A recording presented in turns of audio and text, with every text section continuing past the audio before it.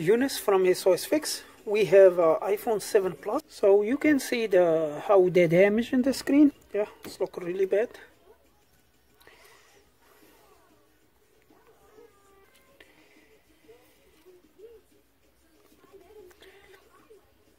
So this is what the story about the phone. The customer said before they cracked the screen, he has a problem with the charge. Sometimes charge need to wiggle the plug to make it charge, and I can feel that it's kind of a little bit loose, this one. So, and they asked us to just change the charging port plus the screen. So that's what I did. I put the charging flex cable and I did put the screen, but the phone doesn't power on at all.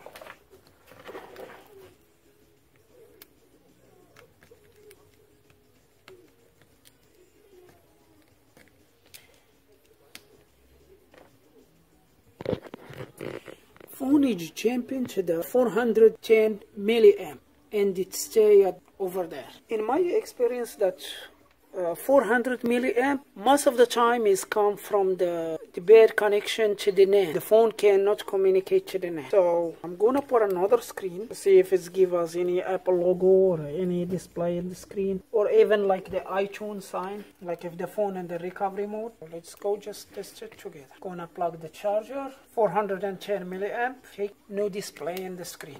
Another thing, let's put the external power supply, turn on the power supply, turn on the phone, taking like about 80, 90, 100 milliamp, stay over there. I see these problems before. So next, I'm gonna connect it to the computer and I see if the phone like in the DFU mode. The computer doesn't detect the phone at all.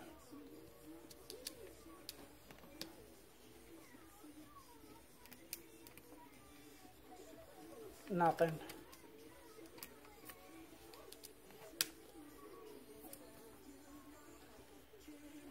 Nothing at all. Gonna try to put the phone in a DFU mode by holding the power button then home button till I hear something connected to the computer, but there is nothing. Let's check the motherboard and look at it. That's how the motherboard look like. So you can see this spot here is really bent. You see it? This one here is kinda, yep, yeah, check there. Like this, the shell is just, you see it? Just by itself. So let's go to the microscope. We're going to see better.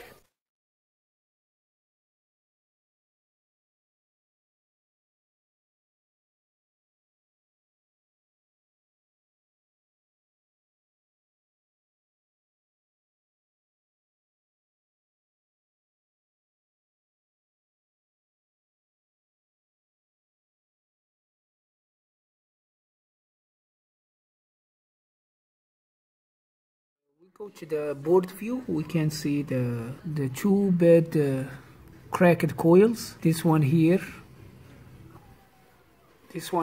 in the CPU line, and the one here. One side is a VCC main, and the other side, I guess.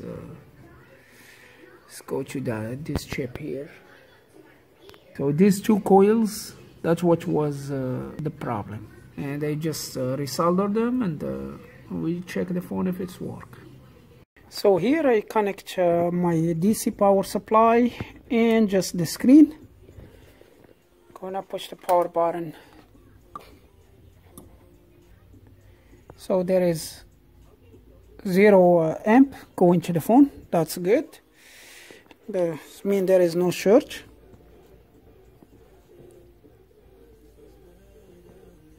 Gonna push the power button, and here you can see we got more amps now. It's a 200 milliamp.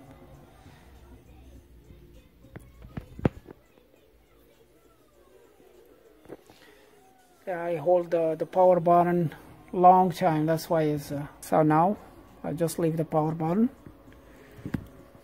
Let me see, and we have the Apple logo, I think. Yep. Yeah, the phone passed 600 milliamp. I think it's passing the first stage, like checking the hardwares. So now just waiting for the home screen to show. And the home screen. Let's test the charge. Yep, charge work. That's good. All right, let's put the phone together and we test the SIM card.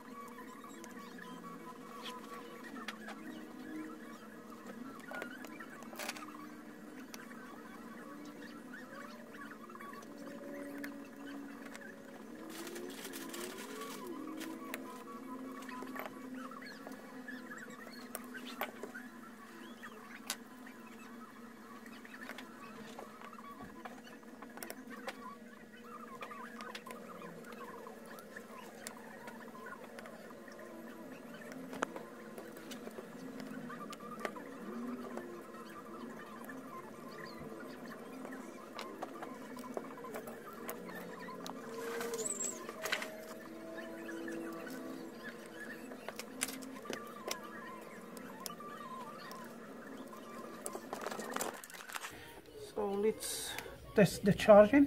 Yep, the charging is good. Phone charging by 1.4 amp. Time the phone is charging, I'm gonna put the screen together.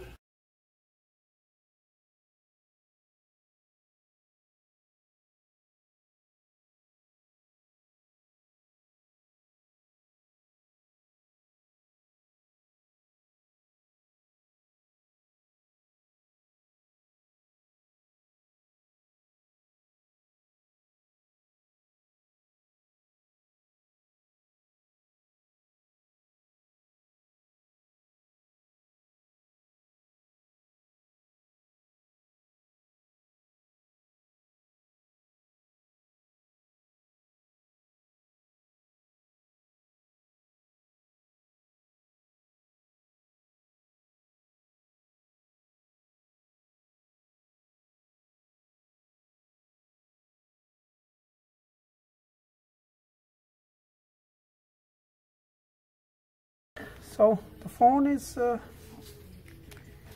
invalid SIM.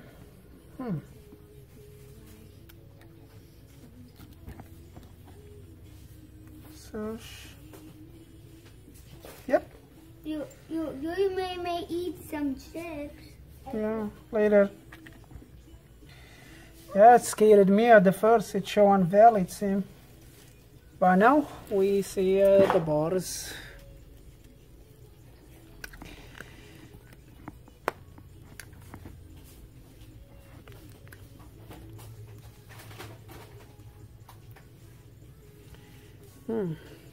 There is a little crack in the home button. I don't know if you can see it. But the home button still works. I'm not sure if it's gonna read the fingerprint. Yep. So perfect. The home button still works. Network good. I still can't test the sound because the phone has a password. But it's look like it's Look what happened. okay. It's look like I cannot do anything. hold the power button. Yeah, just hold it for a long time and try again. Yeah, this phone is done. I hope this video gonna help someone that's facing the same issue, or gonna help you if you are learning how to do the micro soldering phones and the electronic repair. And thank you for watching, and see you next video.